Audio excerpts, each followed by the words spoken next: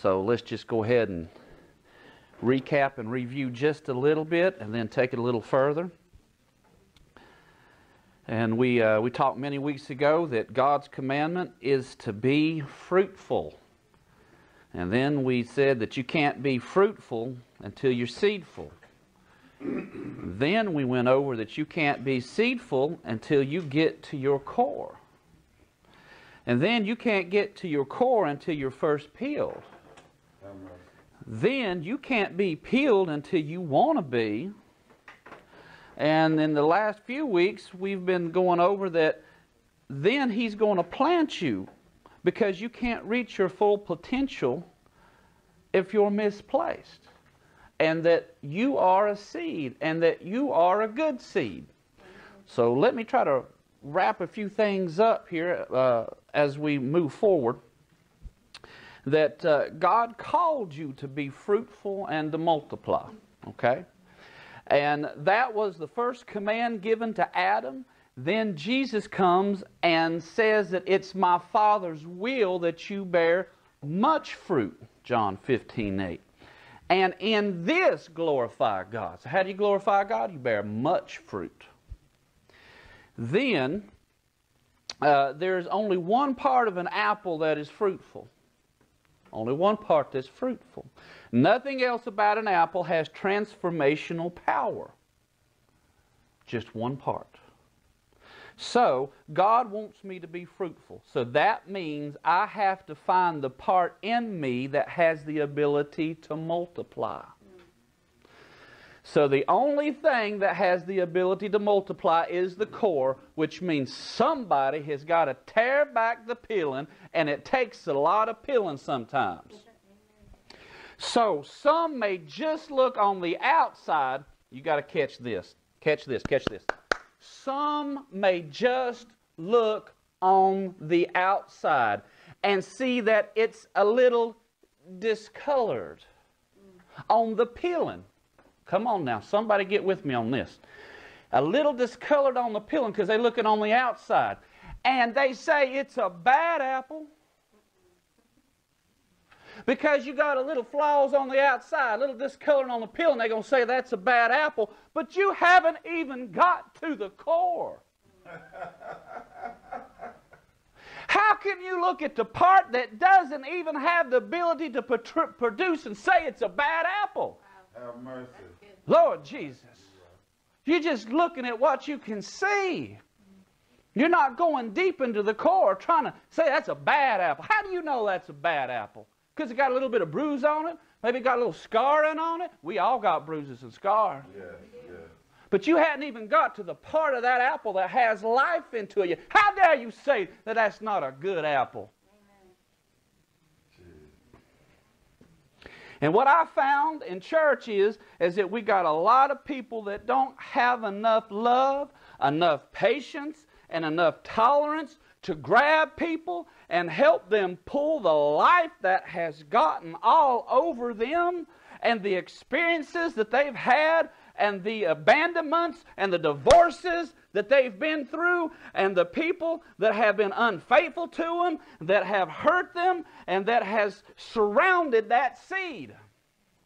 All that junk that's come around that seed that's in that apple.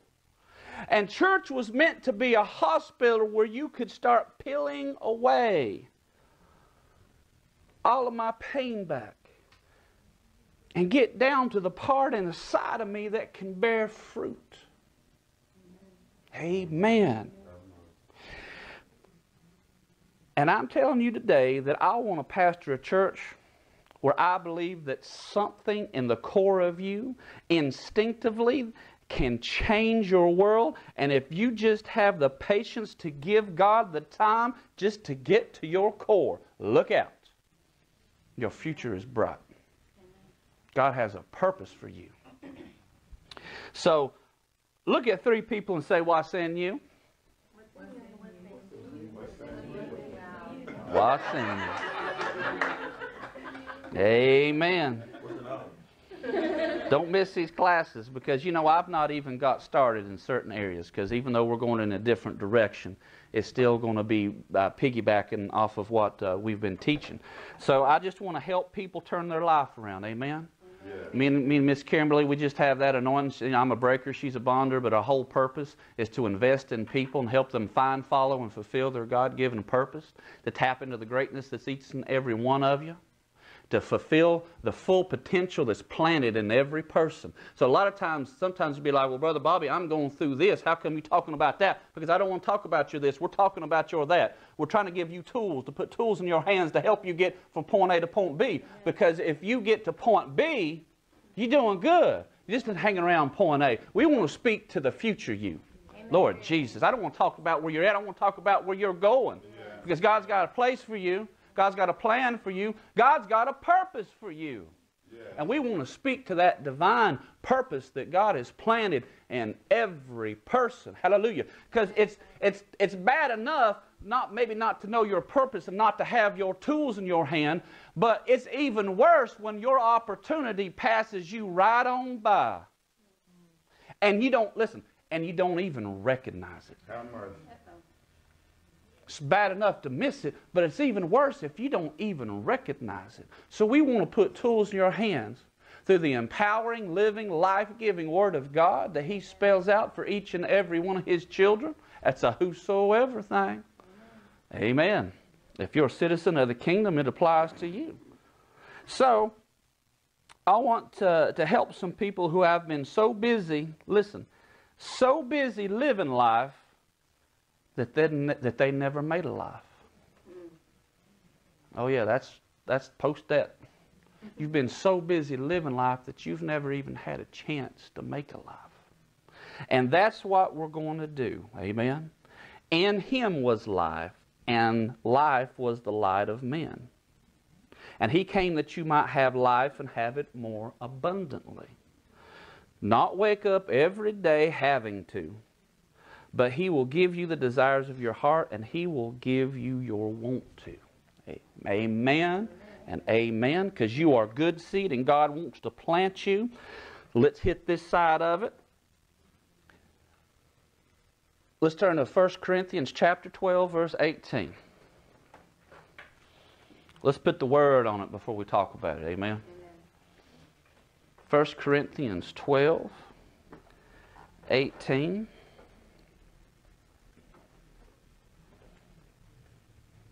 It says, but now hath God set the members, every one of them, in the body as it hath pleased Him. You're part of the body, and He has set you where He wanted you to be, and that pleases Him. So let's talk about this for a minute.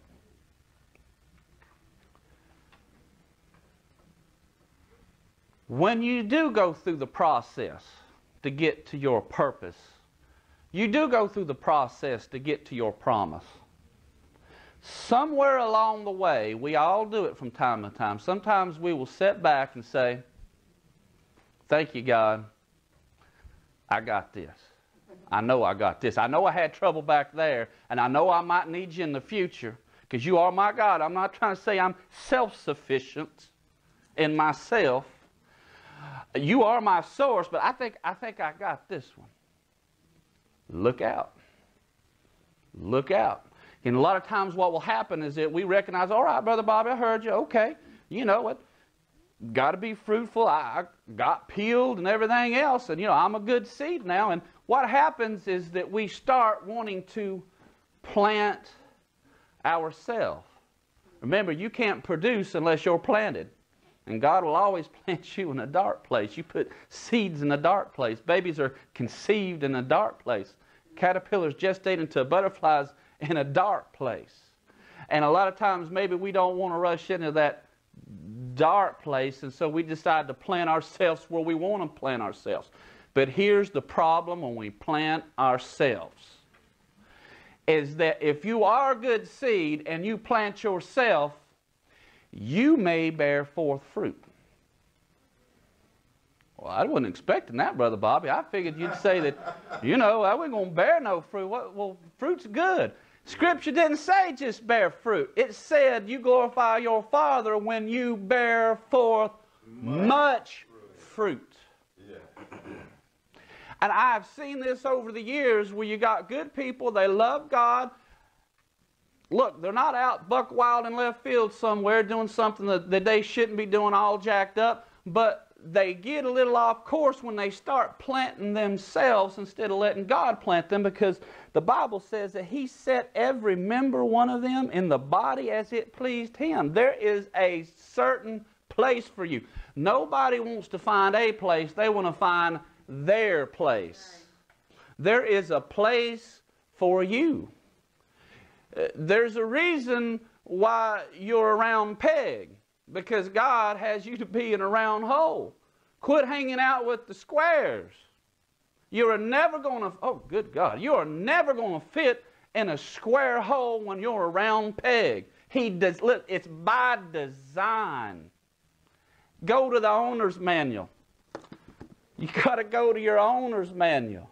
He's going to talk to you about you in here. Yeah, he's going to talk to him about himself. This is His Word. He reveals Himself to us. And in that process, you find out about you. This is your mirror. This is your spiritual mirror right here.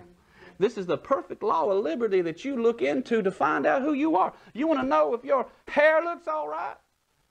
If you want to know if that outfit looks all right, what you going to do? You're going to look in the mirror to see what you look like, because you can't see yourself without a mirror. You cannot see who you really are without your spiritual mirror, because what's flesh is flesh and what's spirit is spirit. Yes.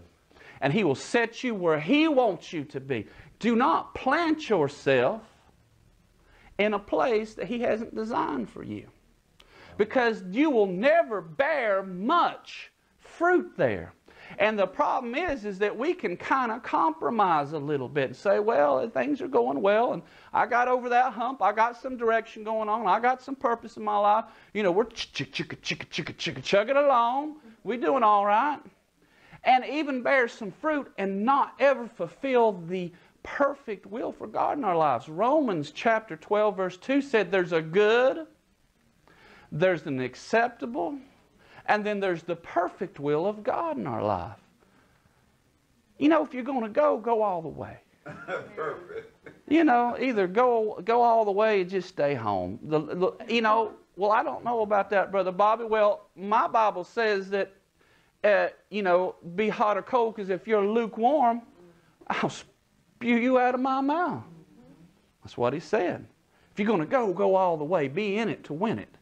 Go all the way with God. Amen? Because what I want to hit is that there's a lot of times that we get frustrated in life, and we try to, help me Holy Spirit, we try to do what God has called us to do, but maybe we've missed it a little bit because, to be honest, we've kind of done our own thing. Maybe we've been impatient. Maybe we just didn't pray about it long enough, and we got a warm fuzzy, but it really wasn't something from God. We just kind of took it that way. So not here to pass judgment or any condemnation, because in Christ Jesus there is no condemnation. Mm-hmm. And what happens is that things might not be as full as we think, because He said He come that we might have life and have it more abundantly. And we see a little here. We see a little. There's a little bit on the vine. Yeah. So we know we are bearing fruit. But what happened to them great old big huge grapes like they talked about in Israel when they went and spied out the land, and it took 2 people just to carry some back on a stick? What about them size grapes? Lord, that's the abundant life. What's going on? And a lot of times what happens is you are a particular seed, you for a particular soil. And you need to get in where you fit in. And what happens is that you might be a peach seed. And so you go through the process, you go through the peeling, and you realize after you look into the perfect law of God, the mirror, His precious Word, you start reading and reading, and it starts talking more and more to you and everything, and you're like, all right, I'm a peach. I'm supposed to be a peach. I'm going to plant myself. And so you take yourself and you go and you plant yourself in Nebraska. And so there you are in Nebraska. And you plant yourself. And you're like, I don't know why it's such a struggle, but I'm going to hang in there and I'm going to persevere. And I'm not letting go. I'm not backing up, giving up, quitting. I'm just going to go for broke. And years pass and time passes. And finally you grow enough to, you're starting to see some fruit. But it's little fruit and there's not a lot of it. But you're like, well, praise God, I got some fruit. And this is the point where you start getting frustrated. But the whole thing is you are good seed. There was nothing wrong with the seed. There was something wrong with the soil. Glory to God. Because if you'd have planted yourself in Georgia, oh, there ain't nothing like a Georgia peach now. Come on now. You could have planted yourself in Georgia and all of a sudden things wouldn't have been quite so hard and the fruit would have been more often and bigger. Because you planted yourself, because there was nothing wrong with the seed. Whoo, Jesus, there was something not quite right with the soil. Because that soil did not have the nutrients that it was not conducive for you. Yeah. Maybe for somebody else. Yeah. Maybe you realize that, you know what? I'm an apple. And so you say, I like it down here in Mobile. I think I'm going to plant myself right here in Mobile. And I'm going to be an apple tree. And you plant yourself. And you start growing a little bit. And it always takes time. Look, it's always going to take time. Amen. It's going to take time. And so you get to the point, same scenario. You're just not budding out and you're not blooming like you thought you would. But if you'd have just took yourself and planted yourself in Washington. My. All of a sudden you'd have an abundance of fruit. Why? Because that's where the soil is conducive to the seed. Yeah. Oh, Brother Bobby, I'm an orange. I'm going out to West Texas. I like West Texas. Did you hear that? I like West Texas. I like the atmosphere. I like the culture. I like the surroundings. I like the weather. I like it. Glory to God. You know, they need some oranges out in West Texas. So you plant yourself. But yet it never comes to fruition like you thought it would. You never gestated to the point where you needed to be because you didn't go into Florida. Because you are an orange seed, and oh, how much more if you would have been in Florida. So I'm here to tell you this morning that you're not a misfit. You just may be misplaced. Lord Jesus. You are a child of the Most High God. You are a good seed. And there is nothing wrong with the seed. But there might be everything wrong with the soil for you. Maybe not for another. Because if you're not orange, you don't need to be in Florida. But if you are, that's the soil for you. Glory to God. You're not, because a lot of times we think, well, we're just a misfit. I must have missed it. I must not just be right. And the whole time you are a round peg hanging around square holes. No wonder you don't fit in. But there's nothing wrong with a round peg. You just got to be hanging out with the round holes. You will fit. You are not a misfit. You are just misplaced. And if we can latch on to that, but here's the hard part. If you have missed it, if you have missed it, and you know you're a good seed, and you know God puts everybody in the bottom as He chooses, and you're like, I think I'm a little wrong. Here's the problem. We invest so much. This is why it's important, especially growing up as you're a kid. Look, it ain't no problem for an 18-year-old. They don't have a mortgage. They ain't paying on a car. They've not got rooted into a particular job for a long period of time, trying to work their way up and trying to get more out of their job and getting all the benefits and everything. They ain't got, well, for the most case, you know, I know there's some exceptions, but, you know, they've not got a whole lot of kids, not built, a family for a long period of time. So just to pick it up, move on. All right, I missed it. It's no problem. But what do you do when you got 3 kids at home? What do you do when your spouse really likes where they're at, but you know it ain't where you're supposed to be now? What do you do when you got that house note you got to be paying on? What do you do when you are in a stable job that's secure and you got to make the car payments? What do you do then? Well, you got to make the decision. Either I'm going to stay in the land of just enough, or I'm going to pick myself up where God has told me to be. And look, this might not just be geographical either, okay? I'm using a lot of symbolism here. I'm being figurative about a lot of different things. It might not just be geographical, but it's not limited to it, but it will also include it too. Yeah. Maybe God's speaking to some of y'all and thinking, yeah, okay, I hear you. Maybe it's not Mobile. But maybe it's something, maybe it's not geographical though. But you know that you've got to pick yourself up, and if you want the much root, if you want the abundant life, quit trying to hang out with the shoulders when you know you're an elbow. God has made you a mouth in the kingdom, yet you always trying to hear everything. Oh, Lord Jesus. Here you are trying to see everything that's going on, but God's made you a nose. And you wonder why it just ain't clicking. You're not a misfit. You just may be misplaced. There is a place for you. And it's a great and grand and glorious place. There is a there for you. 1 Kings. Chapter what, Brother Bobby? Exactly. Hold on. 1 Kings. At least let's get there.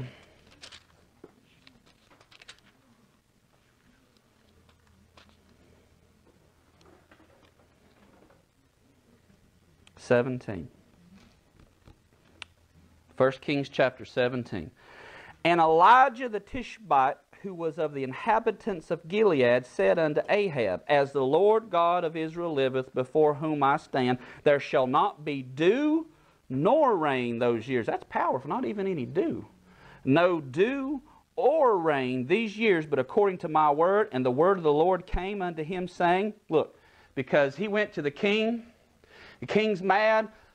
You got to remember, this is not a democracy. It's not like if the king's upset, he's going to sit and talk with the guy about it. There's going to be a jury, and they're going to discuss things. And look, this is when you're in when you're in the kingdom, thank you. When you're in the kingdom, the king's word rules. Yeah. In other words, he don't like what you say. That's the end of the story. Yeah. That's it. What about my rights? No, you ain't got none. Correct. If he wants you dead, you dead. Just take your land, he takes your land. If he wants to take your kids, he'll take your kids. That's how it worked. And so there's some trouble brewing for Elijah. But look what God does. My Lord. And the word of the Lord came to him, saying, Get thee hence and turn thee eastward. Well, I don't like eastward. I don't like the east side. I like it right here. I don't want to do no east side. Lord Jesus. And hide thyself by the brook Cherith. I don't like that brook. I like the other one. The waters in the other place I like a little bit better. Those waters are just, just not my thing. To each his own, To each his own. It's all good. I don't like those waters. I think I'll go somewhere else. That is before Jordan. And it shall be that thou shalt drink of the brook, and I have commanded the ravens to feed you there. And that's where we're going to camp out for a second and conclude this for today. You might not like this, and you might not like that, but God has a plan for you, and God has a place for you. And instead of trying to get on your knees and cry every day, being in such confusion and wanting people to anoint you with oil, lay hands on you until you ain't got no more hair on your head, or whatever the deal may be, if you can just get on God's plan, it's already laid out for you, but you have to get there. Everything was already provided for Elijah there. His sustenance was there. His provision was there. Because God has a certain place for you. Yes, You're not a misfit. You might be just misplaced, but if you could ever get to your there, it's already lined up. Now, I'm not trying to say that you're going to have such a rosy road and that nothing will ever happen, because in this life you shall have tribulation. And it says that if you live godly in Christ Jesus, you shall be persecuted. So it's not saying that the storms ain't going to come in your life, but what I am saying is that your provision is already waiting for you. It's already there, but you have got to go there. If he didn't want to go to the east side, if he didn't want to go to that particular brook, guess what? He'd have been in a bad way. And then thrown up a prayer to God. Oh, God, I've followed you all these years. I've tried to do what you told me to do. I went to church. I read my Bible. I've been praying. I was nice to them even on Airport Boulevard when they cut me off. God, I did good. I didn't say anything ugly. I've been doing good, God, and why am I going through what I'm going through? It's because you're not there. He's already, listen, that's the thing. He's already got it provided for you.